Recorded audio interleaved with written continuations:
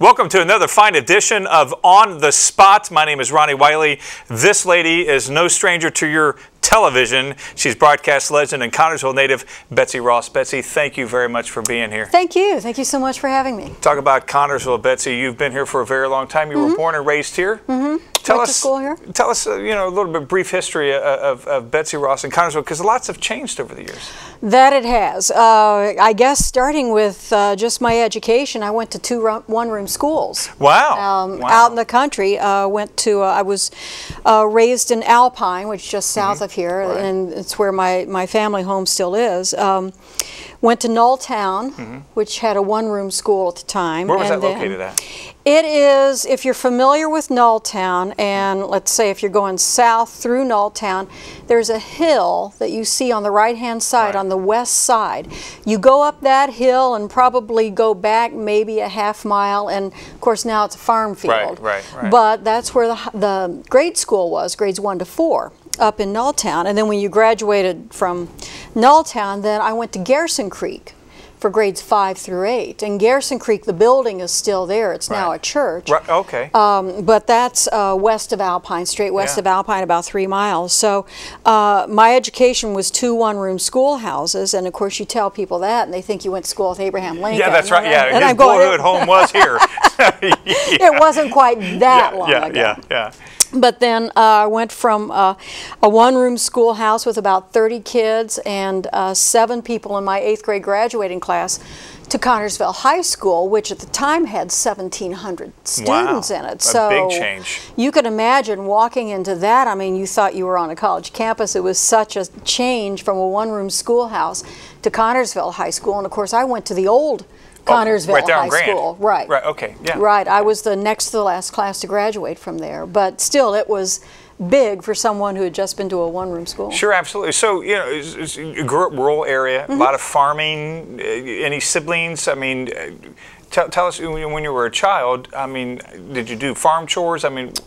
No, we just lived out in the country, had a couple of acres, didn't farm. We had a garden. That was my job in the summer. We always had strawberries that we sold during the summer, during the spring and summer, and that was my college fund every year. Every time when we sold strawberries, that was my college fund. I have an older sister, Jeannie, who also went to Connersville High School, and a lot of people here know her. She ended up teaching up in Plymouth and in South Bend, and now she's more or less retired. She still fills in every once in a while teaching, but she's more or less retired in the South Bend area, but still has a lot of friends down here as well. So you go to this big high school, which, over there, the junior high south is what they call it. So you go there to that big school. When did the broadcast journalism bug bite you? Because everybody gets bitten by the bug. When did you get bitten by the bug? The broadcast end was late, but I always knew that I wanted to be a journalist. I always knew I wanted to write. Right. Yep. Okay. Yep. And of course, we see the media world these days changes every day. So, right, sure. But I always knew I wanted to write, and I wrote a letter to the editor when I was in 6th grade, and I got to see it in print in the Connersville News-Examiner, and I thought that was the best thing since sliced bread, that what I wrote had my byline on it, and they printed it. They must have thought it was good enough that they would print it, and I thought, well, that's pretty darn cool. Do you still have that? Did you clip it out? I'm sure it's somewhere, yes. My mother clipped all of that, so I'm sure it is. But I always give credit to a lady who was a longtime columnist here in town, Candace Murray. And she had a column in the News-Examiner called Oh Yes, Oh Yes, Oh Yes. And it was kind of the gossip column in Connersville. Oh, wow. And we had gossip, let me tell you. We still do. Yeah, I was going to say, yeah. But back then you could print it. Yeah. And Candace would just talk about, things going on in town and things like that. And we had an assignment. I was either 5th or 6th grade. We had an assignment to interview somebody. And, a lot of people were interviewing like their sisters or their brothers or their parents or something. And I said, I want to interview Candace Murray. Oh, wow. So my mother called her, and we waited till my dad got home from the factory, and then we drove uptown and went to the News Examiner, and I interviewed her. And I always say I don't know where I would be if she hadn't stayed around and did that interview with me, because she had to stay after work, yeah. you know, when everybody else was gone. But she stayed there, and I interviewed her, and you know, she took the time to talk to me about journalism and about newspaper. And I don't know if I would have gone in that direction if she hadn't taken that time. Wow. And I just remember being in that newsroom, and everybody's desks were everywhere, and you know, there was papers this high, and it smelled of ink, and there were photos, and everybody's desk was a mess, and I thought, this is for me. I love this. This is like so fantastic. And so that's when I knew, you know, that's what really put me on the path of being a journalist, being a writer. And so whenever anybody ask me for 10 or 15 minutes to talk about the business, I always give them that time if I can, because somebody gave you the time. Candace Murray hadn't done that, I don't know if I would have taken this path. Yeah, and again, paying it forward here on the show, giving back. So Candace set the tone for you. You started writing. You were still in high school. Was there the Clarion at the time? Yep, I wrote for the Clarion, and I wrote for the Coheescan. Oh, wow. I was on both staffs. I had a column in the Clarion. We had a couple of different columns. Was it a gossip column? It was not a gossip column. That's not real good at high school. That's right. Yeah. Basically, and it changes every day. Yeah, that's right. You're right. Absolutely. Right. But we had I remember I had a couple of columns. One was an exchange column that we would trade high school newspapers with other high schools around the state. Wow. And so we kind of got an idea of what other high schools were doing, and especially if it was a high school that we played in football or basketball. But we traded high school newspapers, so we would print articles from the other papers, just talk about what the other high schools were doing. And then I had a column called "So What's New," and it was, you know, what was new and what was going on at the high school at that time. So wow, so a lot of fun. You were a trendsetter. Well, I hope. So, but back then there was no CHS Today. So right now at this stage of your life, you're focusing on, I'm going to write. Did you write any books, or was it just strictly news, topical stuff? I was just, you know, really involved. I wanted to be a newspaper reporter. I wanted to do investigative reporting for the Chicago Sun-Times. I had it focused down. Yeah, there you go. I went to Ball State because Ball State did and does have a real strong journalism program. So I went to Ball State, majored in journalism, and I knew I was going to be an investigative reporter for the Chicago Sun-Times, because at the time they were doing amazing investigative work. And so that's what I wanted to do. And then when I was getting my teaching certificate at the same time at Ball State, and so when it came time for me to do my student teaching, I came back to Connersville to do it. And they gave me the option. They said you can do 2 classes in journalism and 2 classes in English, because that was my minor. And I said, you know what, I'm probably not going to teach English, so what else you got? And they said, well, they've got a radio and television program there. I said, good. How hard can it be? And this is at CHS? This is, And so I got to do my student teaching at Connersville High School in both journalism and radio and television.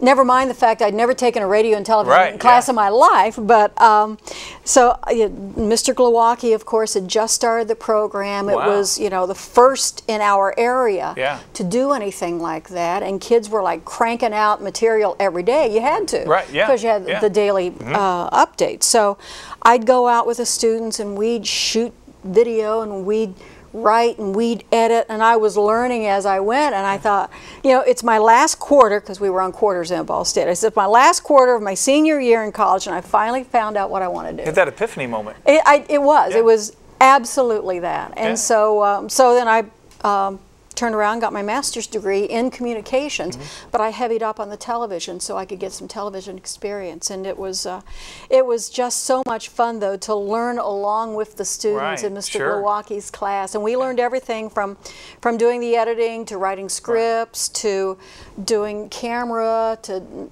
know, lighting and everything. And that's why to this day, students at Mr. Glowacki's class will still say that when they get to college, yeah, they already know. Yeah, they're already ahead. Know how to do that stuff. And it was about a year or so ago when Fox 19 donated the set, and you were on hand for that. How did that make you feel, you know, coming back all these years, and you basically got your love in that studio, and there you are giving back? It was you know, one of these moments. It was so much fun because Fox 19 just got a new set about, as you said, last spring. Yeah. We got a new set. And anytime that you get a new set, well, you've got these old sets, and you know, they are big and clunky and just humongous, and you never know what to do with them, you know, once you switch out. And so I'd asked our news director, I said, you know, who's getting the news set? And they said, well, UC, University of Cincinnati, already had asked to get the main news set. And I go, okay. And then like 2 days later, they came back and said, well, but nobody's taken the weather set. Do you know if somebody could use the weather set? And I go, well, let me ask. And so I shot off an email to Mr. Glowacki. I said, Fox 19 is getting rid of their weather set. Do you think you could use it for CHS today? And so he got right back to me. He said, yes, we'd love it, we love it, we love it. Yeah, so absolutely. you know, it was a day-long job to take it apart and then put it back together. Yeah. But Steve Horsemeyer, the chief meteorologist at Fox 19, and I got to be up there for the dedication, and it was so much fun to be there. They had to cut kind of the top off of it so it would fit in the studio, but it's so much fun to see them be able to use that and get more use out of it, because you hate to think that a set like that could just be junked. Right. So it's so much fun that somebody gets some good use out of it, and you know, they take pride in what they do, they take pride in the product, and they take pride in the program, because you know, as long as Mr. Glowacki has been there, you know, these kids go on and they graduate and they learn the business, and then they go on after that and get jobs in television or film, or you know, something that has to do with communications, and it's so gratifying to see. I was bitten by the radio bug in my mother's womb, and when I moved here to Connersville my junior year in 1987, we had never had that over in Ohio. We never had the television, so I wanted to be on the TV show. I didn't realize you had to have good grades to go along with it. I just knew what I wanted to do. So good grades, wasn't until later on when I went to college that I realized you needed to have good grades. So you're in college, your last quarter, your senior year, you finally have that aha, I want to do this for a living. You got to get a job now. Yeah. So how was Mr. Glowacki and that experience instrumental in you getting your first job, and where was that at? Well, my very first job out of college was I taught journalism. I taught journalism up at Maryville High School, up in the region. But I knew that I wanted to go back and get my master's to have that television experience. So I taught there 1 year, and then I started my master's at the University of Notre Dame. Oh, okay. Wow. And I worked at the newspaper there, the South Bend Tribune, at the same time.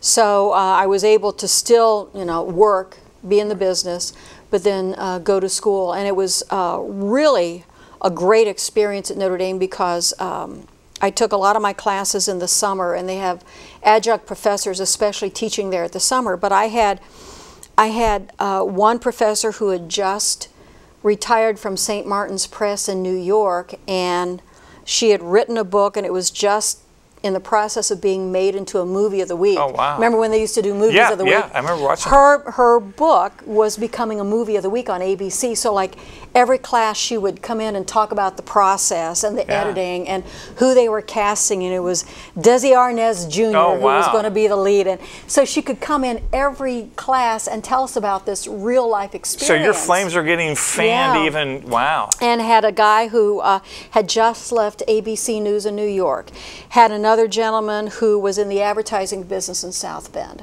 So they could talk about, you know, what was going on now in the business, which was, you know, it was so invaluable. You still have the professors who have been there for 20 years who, you know, really teach the core of that, but just having those adjuncts talk about with the experience. It was such a bonus. And I was so fortunate that I graduated on a Thursday from Notre Dame, and I got my first job in television that Monday. Wow. And that never happens. Yeah, I was going to say that's. It never happens. Yeah, yeah. I mean, so you get that lucky break. Was it right away? Did you realize that didn't happen? That you were really one of the lucky ones, or was it later on in your career? Did you realize, wow, man, that was just. No, I knew I was very fortunate because even when I was going to graduate school, I thought, well, television stations will fall over themselves wanting to hire me because I had all this newspaper experience.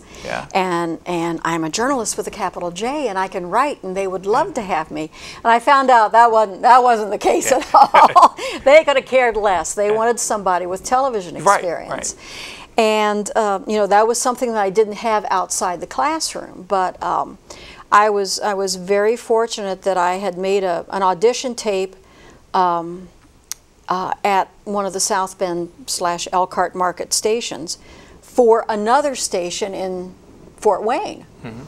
But I needed a professional looking tape, and so I, you know, again, you just call up the news director and say, hey, you don't know me, but I'm trying to get into the business and I need an audition tape. Is there any way that I can come over some afternoon and just do a couple of bits, you know, on camera? And they said, sure. And so I came over and I did it, and after I got done, the news director was there, and he said, do you have a burning desire to go work in Fort Wayne? And I go, well, no, not necessarily, but you know, they asked for an updated audition tape, and you know, I'll go wherever. Yeah. And he said, well, stand by because there may be something opening up here. And in about a month or so, they had an opening for a reporter, and so I was very fortunate to be able to get that job right after I graduated. And so that was my first job in broadcasting. So you were a field reporter, correct? Field reporter, sometime anchor, fill-in anchor, morning cut-in anchor. You know, at a station in South Bend, you do a little bit of everything. Wear multiple hats. Yeah. So you went from this little girl who wanted to work at the Chicago Tribune.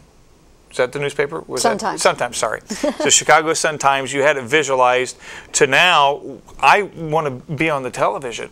Was there a station that you thought, I got to work at that station? Because for me, when I was at radio, it was Z93 in Dayton. That's what I grew up listening to. I ended up working there. I was very blessed with that.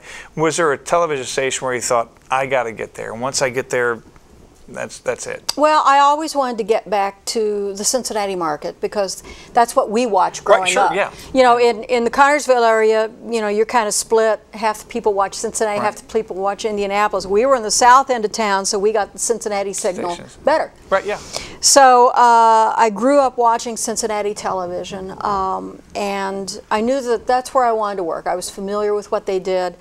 You know, they had all the live toys, and of course Channel 9 had a helicopter, which was unheard of back in the 80s. And Uncle Al. Uncle Al, come on, you got to remember Uncle Al and Al Shattuckotty and all those legends. Yeah, you know. yeah, I forgot about Al Shattuckotty because you can never pronounce that word, and if you do, you might commit an FCC violation if you say it wrong. That's true. So you're familiar with Cincinnati market. You're working in Fort Wayne. Was there a job in between Fort Wayne to Cincinnati, or take us on that path that led you to? Well, I was in South Bend. Or South Bend, I'm sorry. Yeah, I was in South Bend, and it was just one of these things that, you know, again, you never know what's going to happen and what's going to open up. And I would always send out resume tapes. Back then, you know, you didn't post them on YouTube. You physically send a tape.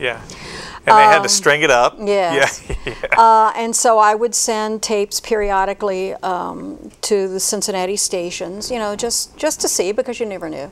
And then one evening, Al Shattuckotty himself, the legend, Al Shattuckotty, called my mother, because I always would give my mother's home phone number, and called my mother and to see what my availability was, and you know, and so my sister happened to be home at the time, and you know, she's very calm. Yes, Mr. Shattuckotty. Well, we watch you all the time, Mr. Shattuckotty. That wasn't true. She watched Nick Clooney on 12, but she wasn't going to say that. And she said, you know, yes, Mr. Shattuckotty. I'll give her the message and everything, and so it hung up, and so my mother goes charging up the stairs to where my sister was, and she goes, I'll do the same thing. You can't quite say it. She was so excited, you know, couldn't quite say a.k.a. Al Shuttlecotty.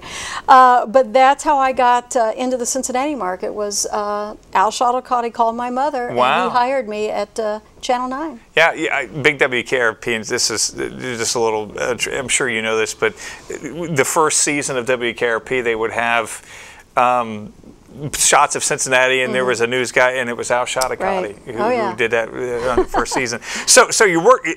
Obviously, you're probably just as excited as your sister was when you got the call that Al Shuttlecotty called you and wants you to work at CPO. So take me through the first steps when you're walking in there. I'm sure you're like, I'm here. I'm finally. Did you feel like you arrived? I really did. It was, again, working with Al Shuttlecotty was, I mean, he was and is a legend. Yeah. And an old newspaper man that switched to radio, that switched to television. It was a unique style of broadcasting that they did then, because there were no packages. You never saw a reporter except for the back of their hands when they were holding the microphone. But it was, you know, just really solid journalism. And I joined CPO maybe about 6 months or so after the hostage incident, if you remember. If you remember that. I joined them, well, it was probably about a year afterwards. I joined them after the hostage incident that, you know, Shuttlecotty had to broadcast out in the parking lot because there was a gunman in our newsroom. Was it 79 or 8? Yeah.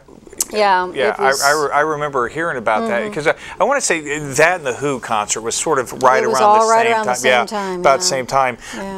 So you're there right around that time, and again, you know, I know in my experience working with people, and I just cracked the mic, working with people that I grew up listening to and I grew up wanting to meet.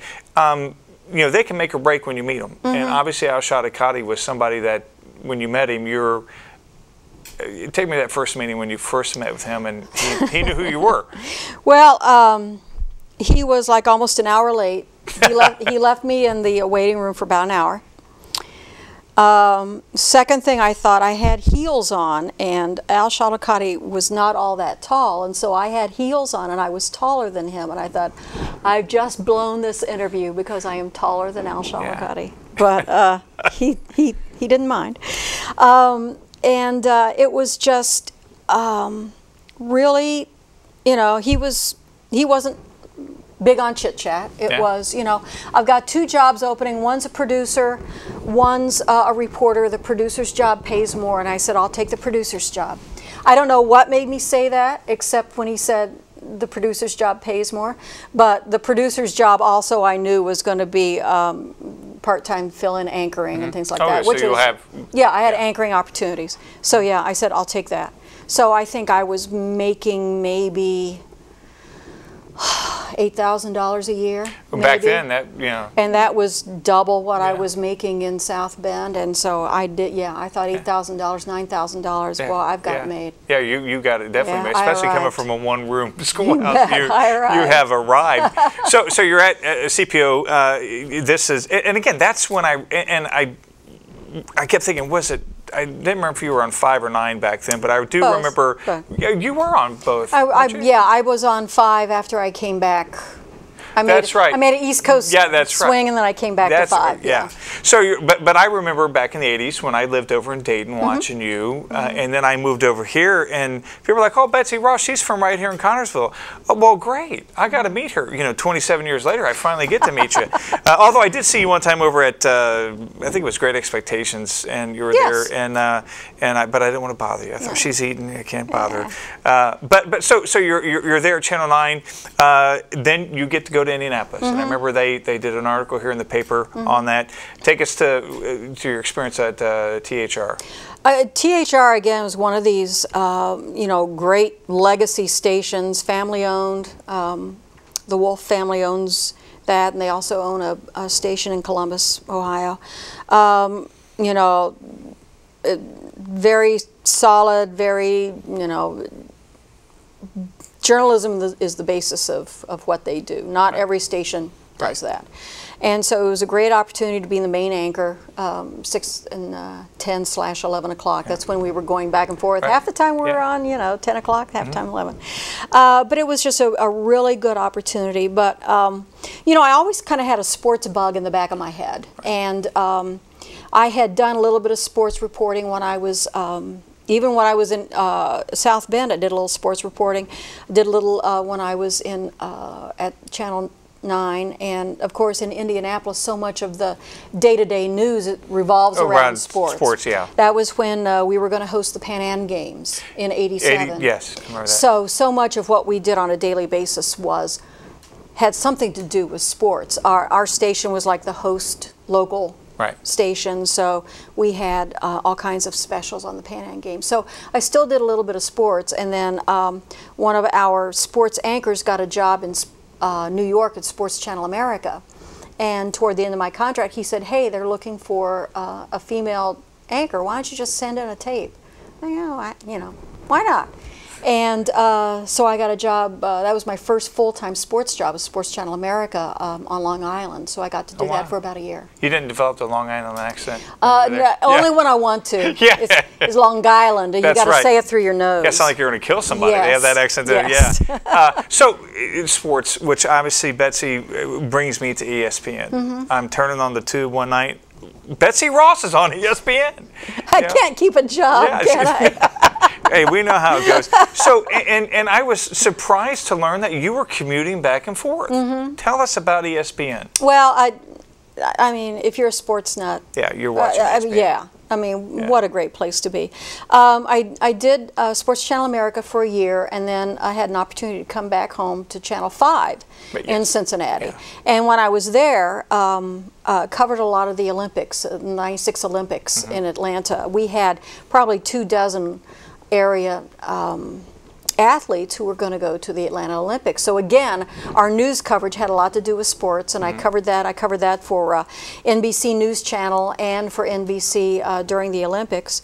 And then it was when, at the same time, ESPN was getting ready to launch ESPN News. Right, which I believe was in '97. Yes.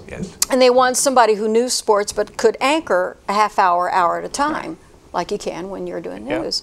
So it was a great opportunity for me to be able to move into ESPN News. But I commuted back and forth on my days off, mainly because, you know, this was still home. Right, sure. My mother was still living south of town. I wanted to come back, you know, keep an eye on her. I taught then, still teach at Xavier University, so ESPN was really good about making sure that I had either Wednesday, Thursday, or Thursday, Friday off, so I could teach my Thursday night class. So I was racking up the frequent flyers. Yeah, I would say so. You probably should still be flying for free. so ESPN, and then now you're back at Fox, so it's kind of like a full circle, and you own, correct me if I'm wrong, Game Day Communications. How did that come about? Well, it was a little bit of a cliche, but after 9/11, I was on the air the day of 9/11, and I stayed on the air for almost 8 hours. On ESPN? Yes. Wow. Because it was one of these things that you couldn't ignore it. Well, and then, you know, later on in the day, there were sports-related updates. You know, the NFL is canceled this week. Major League Baseball is canceled for tonight. So, so I was on the air from 9 in the morning until about 4 in the afternoon. I was on the air when the towers came down. Wow. Which, you know, was pretty sobering. But after 9/11, I think everybody kind of reevaluated their lives, and we all did. And I did. And I said, you know, I love what I'm doing. I just signed my second contract at ESPN. And I thought, you know, do I want to do this for much longer? You know, flying was never fun beforehand, but it was a real pain afterwards. I would bet. And I said, do I want to keep doing this? And, you know, and the answer, frankly, was no. I wanted to be home, take care of my mom, you know, just be back home. And so a friend of mine and I had talked about doing a sports PR company for quite some time.